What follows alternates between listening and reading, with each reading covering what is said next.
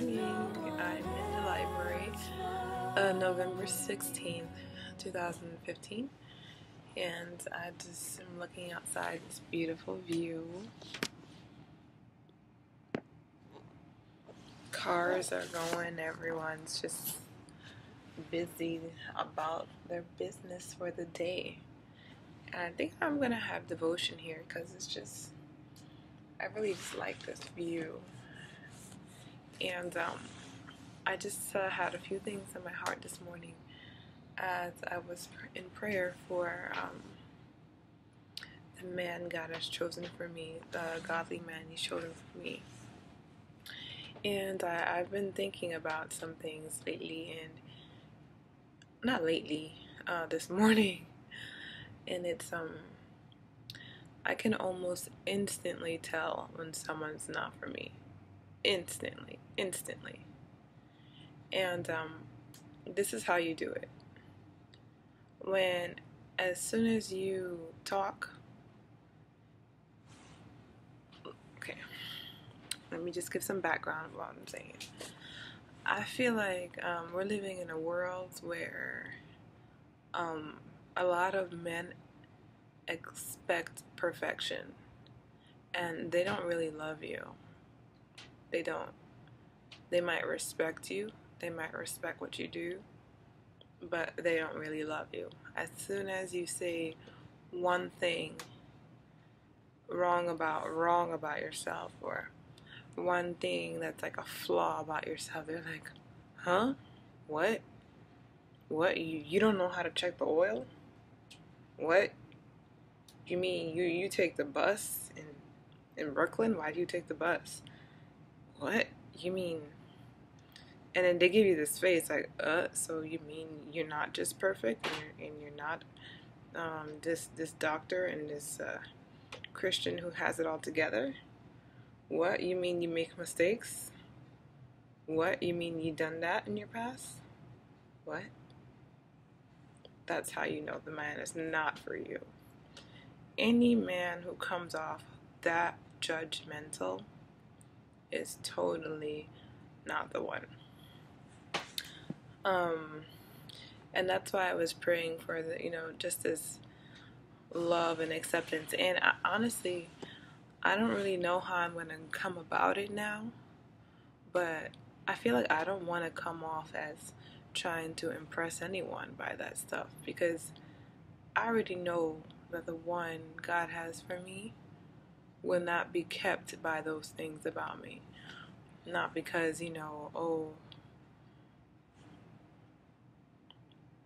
I don't know, superficial things like my career, or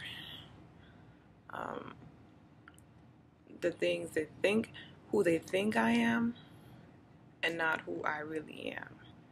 A lot of guys are fascinated by me superficially, but they don't really know me. Like, oh, you just this wonderful spiritual woman of God, but you don't really know me. They don't really know a thing about me. And guys like that, as soon as they find out, what, you had to repent? You mean you struggle in the flesh?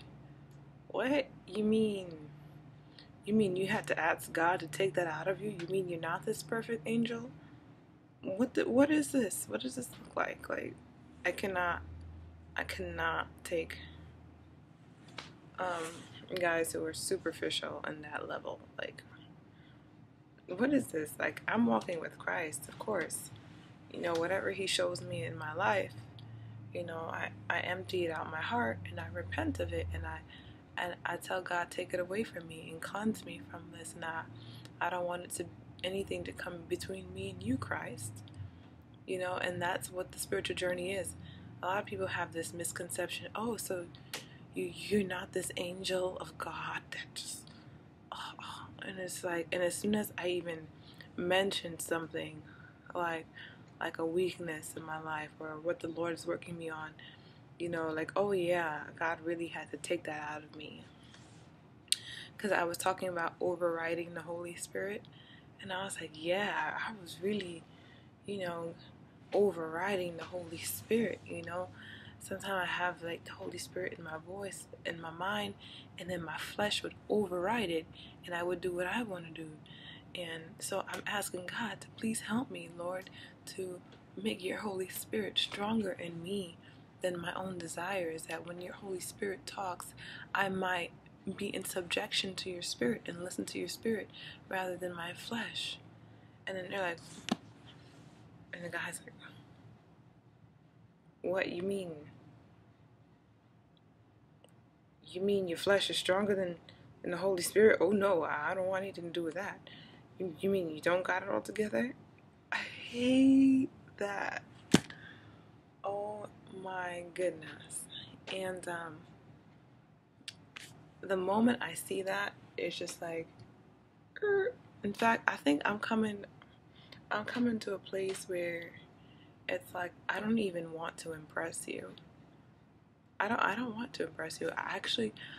I want God to show me more more of the things, the negative things about me that can scare you away.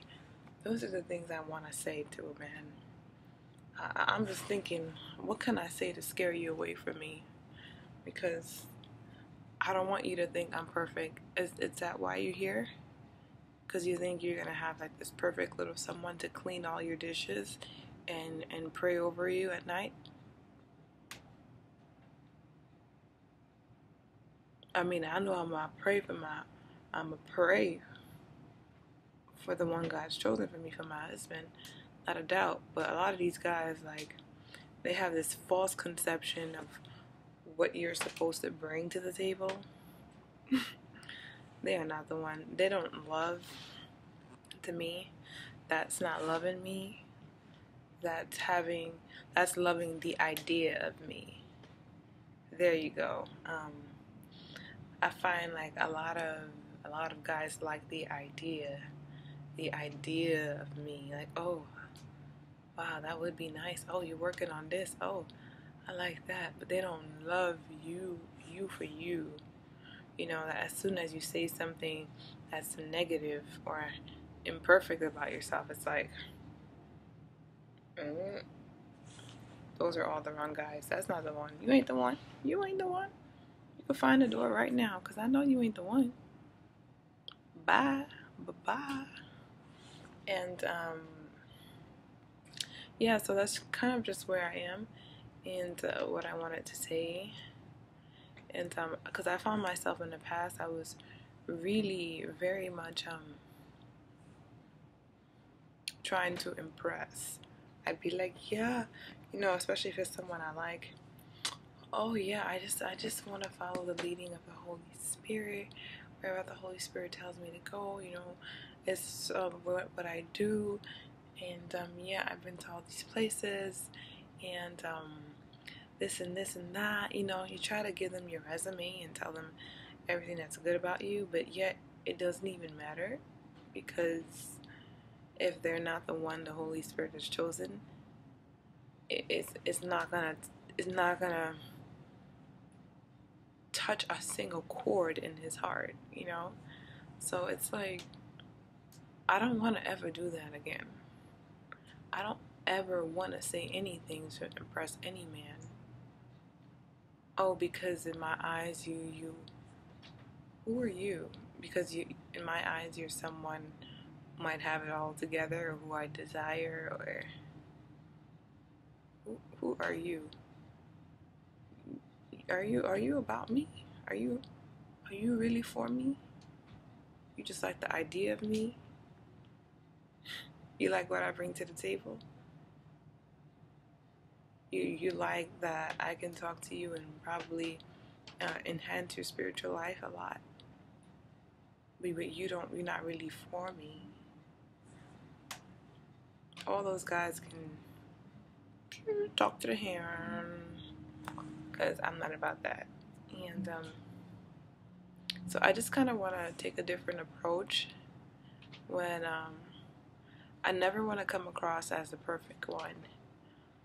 I think in the past I have, but now that I'm being real, and I don't want anyone fake. Like, I'm being real. Like, this is me. Do you really know me, or do you want me, or do you like that idea of me? That's kind of where I am. So, yeah, it's like, I kind of feel like I have an attitude today. Like, I'm just mad. Which I'm not. Oh, I feel like I am. I just don't like that. And I just don't like that I had done that to myself, because sometimes when you're in a place of desperation, what you want is validation. You want someone to say, wow, and kind of validate you. Like, wow, you've done all these things.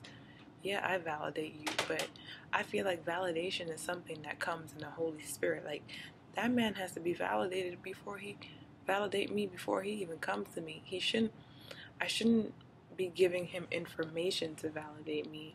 I should have already been validated in his mind by the Holy Spirit. And he shouldn't be coming to me for, listening. I've encountered that too much. Guys who come to you, listening to you to hear what you have to say, to validate, to see if they like what they hear. And guys like that, when they listen to you to see if they like what they hear, as soon as they hear something they don't like, they're like, I don't like that. But you know what? You should have, if the one who is the one would have already went to the Holy Spirit to get that validation. Why are you coming to me? Why are you coming to me? Why are you coming to me to hear about my life? What did the Holy Spirit tell you about my life? Listen to Daphne Mateo. She says that. She goes, well, what did the Holy Spirit reveal to you about me? Why are you coming to me to listen to everything I gotta say? I have nothing good to tell you. Nothing good to tell you. There's nothing good about this flesh. Nothing good to tell you. I will not tell you anything good. Tell you. I don't even know what bad I would say, but I just know I have nothing good to tell you. I want nothing good to tell you. You tell me what the Holy Spirit told you. Don't come to me trying to listen for information to see, do I like what I hear? You won't always like what you hear. You won't always like what you hear, but where are you getting your validation from? What I say or from God? There you go. I didn't even know I was going to say all that, but that's why I like recording, because it helps me process even more what I'm thinking when I get to record and get it out there, and possibly even share it one day, because the Holy Spirit's just like talking to me, and it's like, yeah, that's what I'm trying to say. You should have known from God. If you come to me, you won't always like what you hear, but if you already heard from God who I am, then you got it. And that's why I'm waiting on the Lord.